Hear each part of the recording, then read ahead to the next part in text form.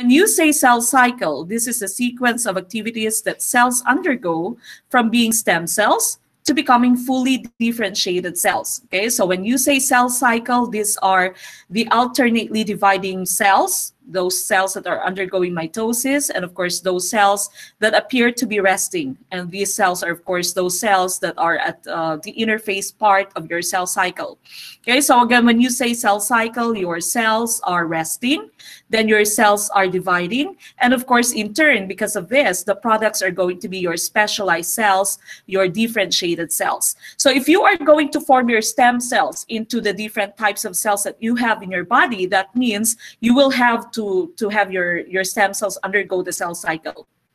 Okay, so again, you have the different stages of your cell cycle. As we've mentioned, there are 3 major stages in the cell cycle.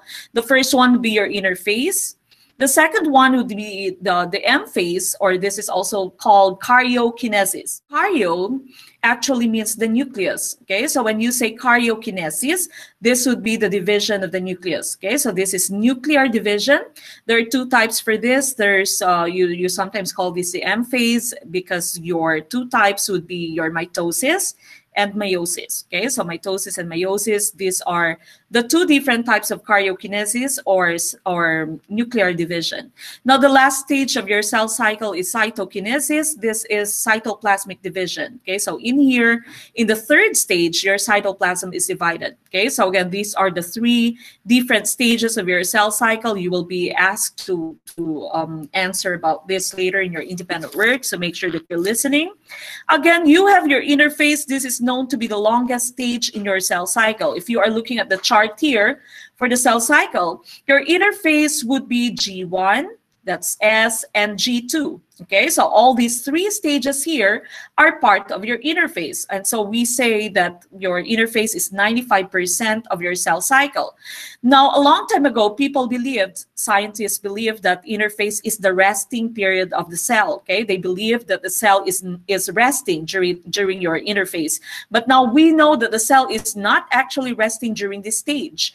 The cell is not dividing, it is not undergoing division, but it is still very busy. Okay, so the cell is still very busy. The cell is trying to prepare the materials that it needs for mitosis, which is of course your karyokinesis. All right, so again, you have the 3 stages of the interphase here. The first one is gap 1, that's G1. Okay, so that's G1 or gap 1.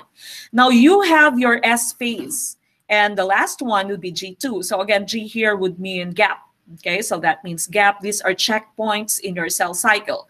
Now, since G1 here, if you look at your chart, okay, G1 comes before the S phase. What happens during G1 is that your cell prepares for the S phase. Okay, so the cell here prepares all materials that it needs for the S phase. So cellular contents are duplicated, except of course for the chromosomes. Okay, so chromosomes are not duplicated. The rest of the parts of your cells are duplicated during your G1. Okay, so again, G1, that is the cell's preparation for the S phase. Now, for the second stage of your interphase, this is called the S phase, and S here actually means synthesis. Now in science, when you say synthesis, this means production, okay, production or making. Now S phase here, it is called the synthesis stage. It is called the S phase because actually your DNA, your chromosomes are duplicated, your chromosomes are synthesized during the S phase. So this is called the most important part of your interphase. This is also the longest part of your interphase. Okay, so again, G1 is just preparation for the S phase.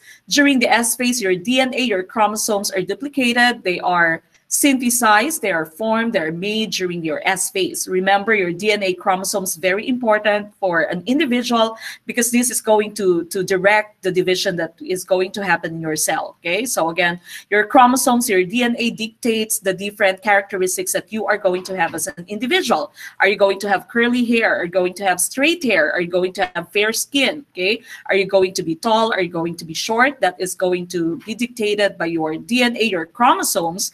And so S phase here, very important because that is the part in your cell cycle where the chromosomes, where the DNA is replicated or duplicated. Now, the last part of your interface there is G2. G2, the cell here double checks if the chromosomes that were duplicated have some errors. Okay, if there are some errors, there are some aberrations, there are some mutations, then there might be a need for some repairs. Okay, so G2, the cell is going to be double checked whether the DNA, the chromosomes that were synthesized, that were made during the S phase, do not have any errors. Okay, so that's your G2. And then, of course, G2 is going to be the preparation of your cell for the M phase, which is your karyokinesis.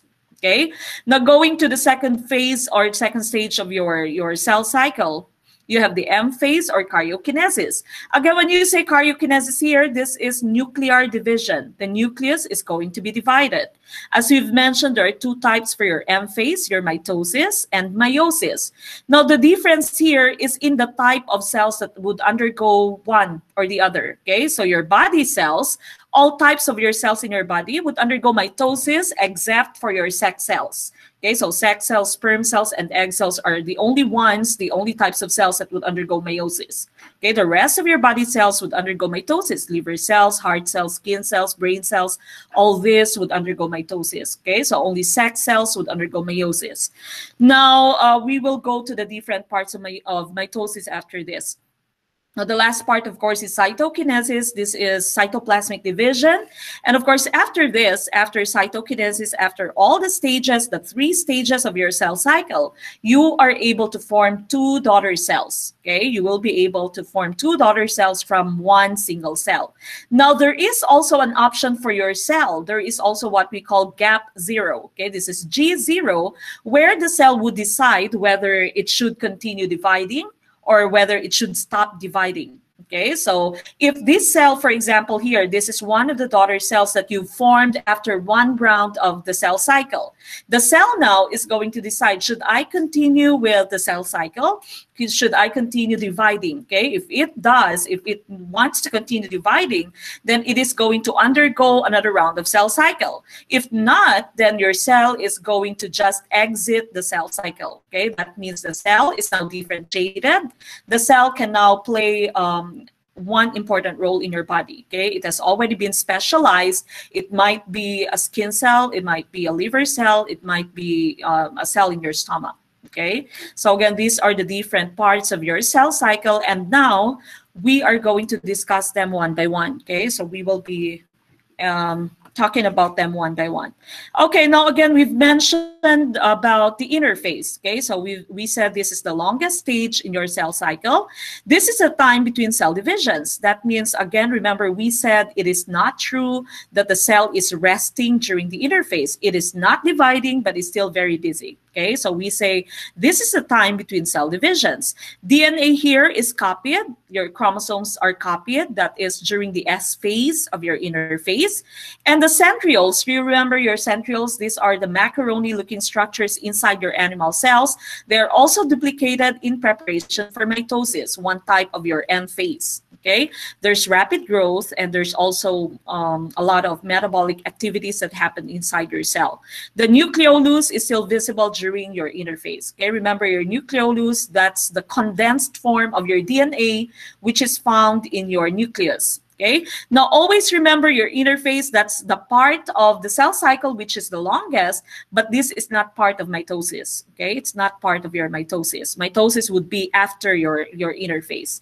Now we go to the different part of your mitosis. Again, as I've mentioned, we are going to be talking about mitosis today as one form of your M phase, one form of your karyokinesis. Your meiosis will be discussed in the following weeks. Okay, now for your mitosis here, you have 4 major steps. Okay, 4 major stages in your mitosis. There's prophase, metaphase, anaphase, and telophase. Okay, for you to be able to remember this easily, you can just use the acronym PMAT. Okay, so then again, that's PMAT, prophase, metaphase, anaphase, and telophase. Okay, now what happens during each stage of mitosis? We are going to learn that in the following slides. The first stage here again is prophase, that's your P. the first and longest phase of your mitosis. In here, the DNA coils and condenses into your rod-shaped chromosomes. Okay, so your chromosomes are formed. These are the condensed forms of your DNA. Okay, so your chromosomes here, these are the ribbon-like structures inside your cell during the prophase. Nucleus and nucleolus disappear. The centrioles move to opposite sides or opposite ends of the cell. There is the formation of your spindle fibers. Spindle fiber here, these are microtubules that radiate from your centrosomes. Okay, so these are your centrioles. Remember, only your animal cells have centrioles, and these centrioles are going to be duplicated during the interphase. Now, during prophase, the first stage of mitosis, what happens is that there will be spindle fibers that would radiate, that would come from your centrioles. Okay, these spindle fibers are very important during cell division, and you are going to see that in the following slides. Okay, so again, this is prophase. As you can see, I have used a different color for the term condenses because this is the most important event in prophase. Okay, most important event in prophase is the condensation, the coiling of the DNA. Okay, so again, that's your prophase, the first and longest phase in mitosis. Now we go to the second phase. This is your metaphase. Your metaphase, the second stage of mitosis, this is the shortest. Okay, this is the shortest phase, shortest stage in mitosis. In here, the spindle fibers attach to the centromeres. I will be explaining that. Then you have chromosomes that get aligned at the equator and are held in place by your kinetochore fibers. Now, this here is the most important event in your metaphase. In your metaphase, your chromosomes are aligned in the equator, or at the equator, the middlemost portion of your cell. Okay, so again, this is the most important event in metaphase. That's the alignment of your chromosomes at the equator of the cell. Okay, now again here, as we've mentioned, the spindle fibers, these fiber-like structures that come from your centrioles, they extend and they bind your chromosomes at the center. We call the center region the centromere. Okay, so the centromere, and of course the kinetochore spindle fibers, that would be the specific part of your spindle fibers that would get attached to the centromere, the specific region, the central region of your chromosomes. Okay, so again, metaphase, alignment of the chromosomes along the equator of your cell. Now, the third stage of mitosis is anaphase. Now, the most important event here is the splitting of your centromeres. Okay, centromeres, that center part of your chromosomes, that would be split. Okay, this actually happens because the spindle fibers, those fiber-like structures from the centrioles, become shorter. Okay, so the shortening of your spindle fibers allow the centromeres to get split. Each chromatid now is going to separate as a chromosome. Okay, so again, the most important event in your anaphase is the splitting of your centromeres that is caused by the shortening of the spindle fibers. Now, the last stage of your mitosis is telophase. This is the last phase.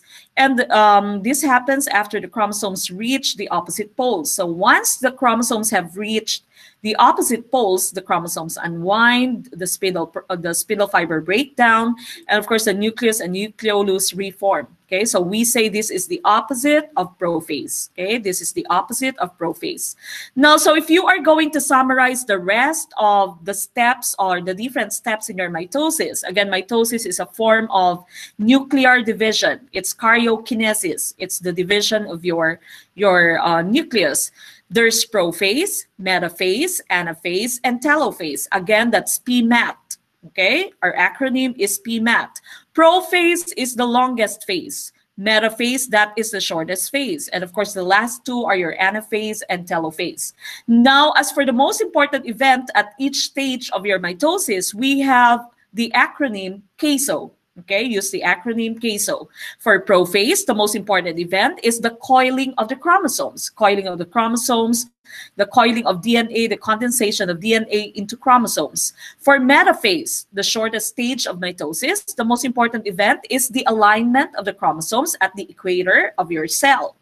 The anaphase, the most important event there, is splitting of the chromosomes. Okay, the splitting of the chromosomes because the spindle fibers here are becoming shorter.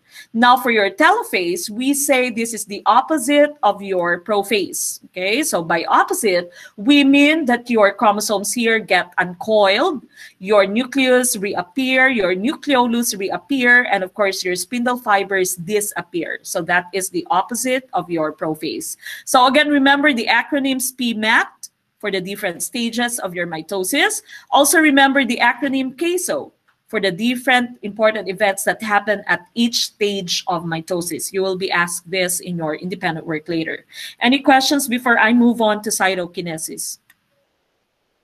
Any questions?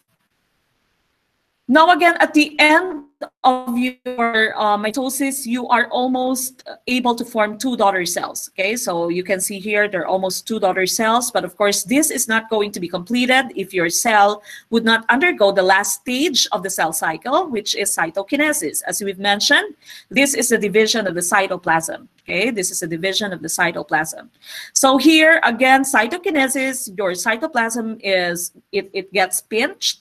And so the cell here is going to be pinched in half until such time that you are able to form two daughter cells. Now the chromosomes here unwind, spindle fibers break down. These are the events that also happens in your telophase, the last stage of your mitosis.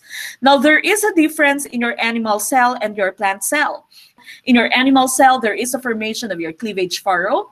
In your plant cell, there is a formation of the cell plate. But eventually, the daughter cells are going to be formed. There's going to be two daughter cells formed during mitosis. Okay, so after mitosis, after one round of cell cycle during mitosis as the M phase, there's going to be two daughter cells.